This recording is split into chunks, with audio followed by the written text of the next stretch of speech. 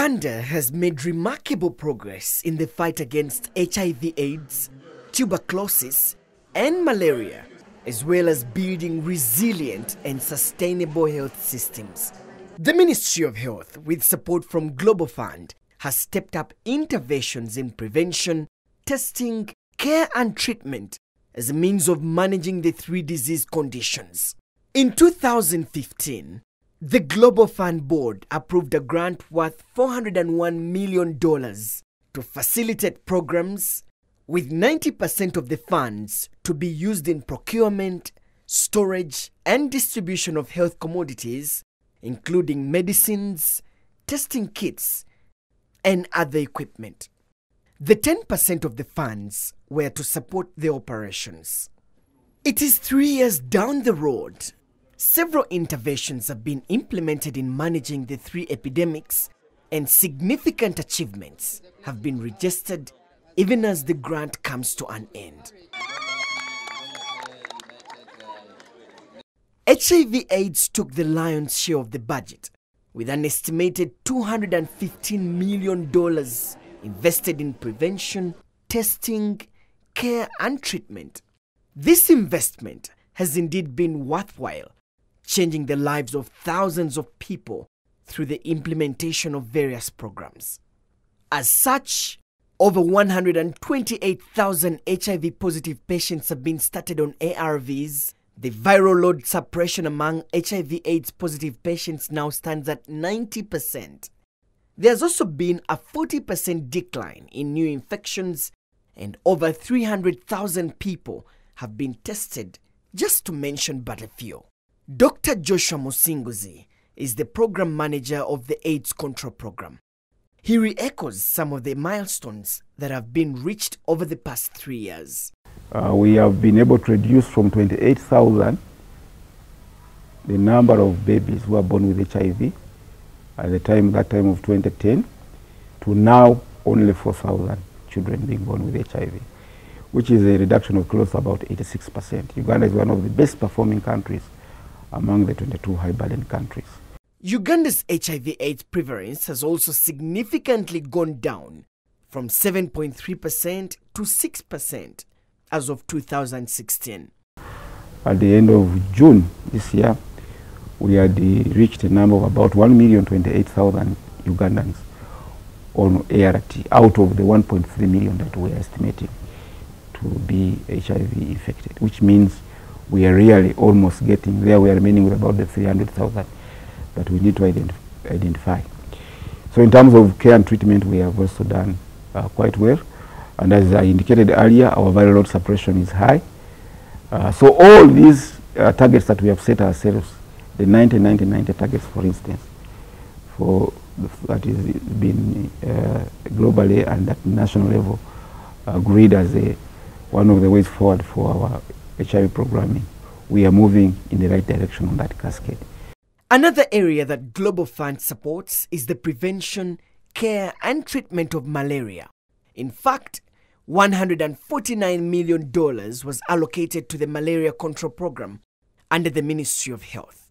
And yes, several success stories have been written with support from the grant, including 24 million mosquito nets have been distributed, 64% of pregnant mothers in Uganda now sleep under an insecticide-treated mosquito net, 92% of malaria patients access anti-malaria treatment, and there's been massive sensitization and awareness on prevention of Uganda's #1 killer disease. Dr. Jimmy Opigo, the program manager for the National Malaria Control Program, says that the massive distribution of the long-lasting insecticide nets has been the epitome of the efforts in bringing down the malaria prevalence in Uganda. The coverage of over 95%, and it impacts very seriously on malaria reduction. The major gain we have had is malaria mortalities are almost out. We are now reporting less than 600 deaths per year, which is a major reduction of mortalities. During the 3 years, the malaria control program has also conducted indoor residual spraying, especially in areas of northern Uganda. Global Fund provided over $11 million. We have sprayed the north, and we have reduced malaria there by over 60%. Through the Global Fund support, the first ever national population-based TB prevalence survey, estimated to have cost about $3.3 million, was successfully implemented between 2014 and 2016 by the Ministry of Health with technical support from Makerere University School of Public Health. Massive sensitization and awareness campaigns were also conducted.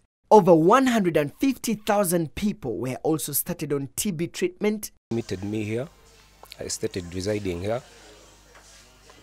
Thereafter, they started me on a treatment. So after starting a treatment, they have been caring for us very well, giving us food for free of charge, give us breakfast, lunch, supper on time, give us good services. The doctors are always monitoring us. They are asking us questions on how the treatment is going. They don't allow us to use those other herbal medicines. Each infection you get, like any change you get in your life, you ask them, they will help you out. 120 bright field microscopes were also procured and installed. Through the fund, sophisticated machines have also been procured and installed to improve the diagnosis of TB in at least 124 health facilities across 97 districts. Through the grant support alone, we have been able to buy about 120 gene expert machines. Our projection is that by early next year, each district should have such a machine of its own. This machine is very important in the sense that it can help us to confirm what we call both drug susceptible TB and MDR at the same time. TASO Uganda is the second principal recipient of the Global Fund. During the period under review, TASO received up to $59.7 million from the Global Fund. $44.7 million was allocated to malaria, 7.9 to HIV and tuberculosis combined, while health system strengthening received $7.1 million. We have also improved cold storage capacity by providing refrigerators for laboratory hubs, about 113 fridges. We have expanded cold storage for joint medical store, both in Kampala and in Mbarara.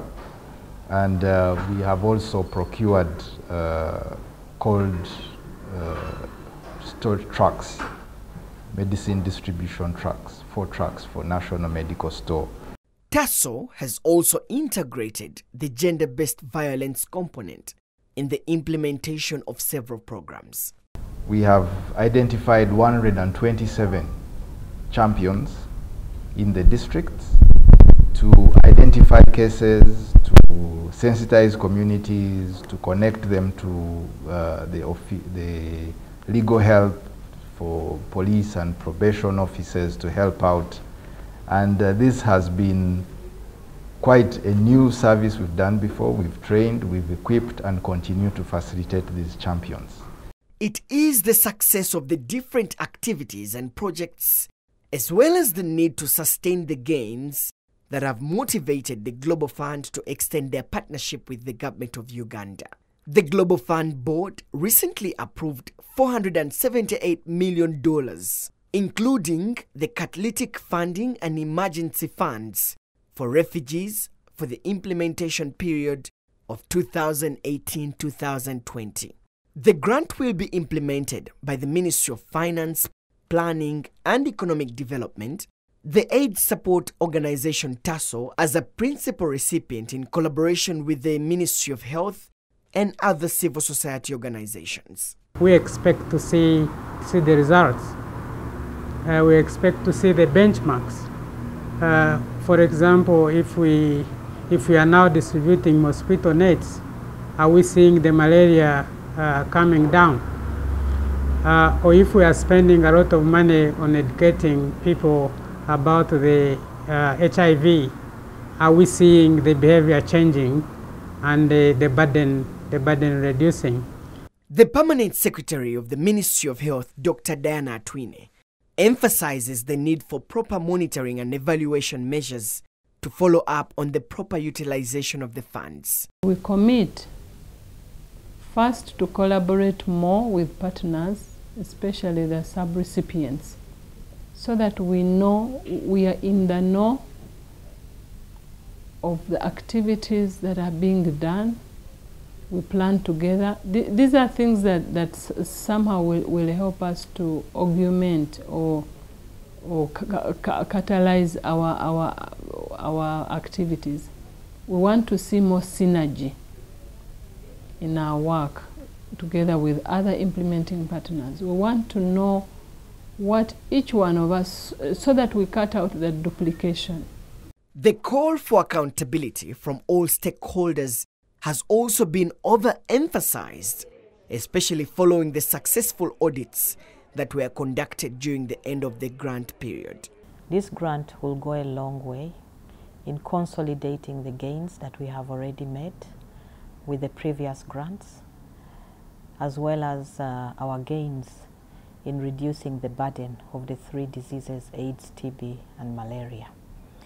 We want to appreciate the Global Fund for also emphasizing the component of health system strengthening. With this component, we are embarking on construction of a national warehouse with a 30,000 pellet capacity. This will enable us moving forward to address the issues of bringing drugs in different batches. We'll be able to store large quantities of drugs at the same time. The extension of the grant is by all means a shot in the arm for Uganda to achieve its health goals by the year 2030. On behalf of the Ministry of Health, I would like to appreciate the Global Fund for AIDS, TB, and malaria. Since its inception from 2003, Uganda has been receiving Global Fund contributions. And so far we have received close to $1 billion US, and this has supported the country's response to the AIDS pandemic, to TB, and to malaria. The Global Fund support to Uganda is complementary to investments made by Government of Uganda, development partners, and bilateral support, such as the Presidential Malaria Initiative and President's Emergency Plan for AIDS Relief PEPFAR programs, among others.